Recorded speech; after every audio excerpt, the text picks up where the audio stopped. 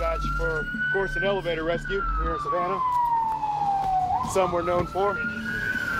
But this one's a little unique.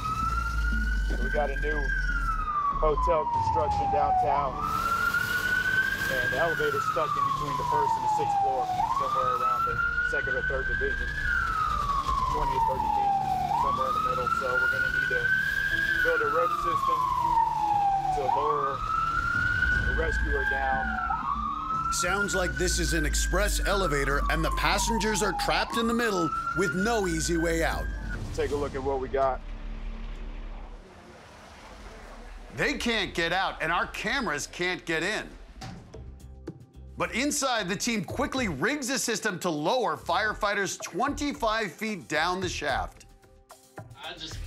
They're able to pop the top and lower in a ladder. Check it, make sure it's stable. And now it's rock wall day with no pegs. Not gonna lie, it's kind of funny. Good. That was so fun. Dude, can you tell that Excellent, come on up. 25 feet up, the firefighters with the assist, pulling the passengers to safety. So we had 8 people trapped in the elevator, about 20 feet down from the 6th floor. So we sent a crew down from Rescue 1 to go down, make contact, make sure everybody was all right.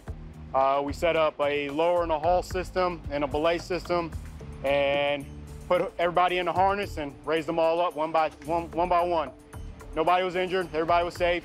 Everybody was in good spirits, you know. They got free rappelling and rope rides, so it turned out to be a decent call.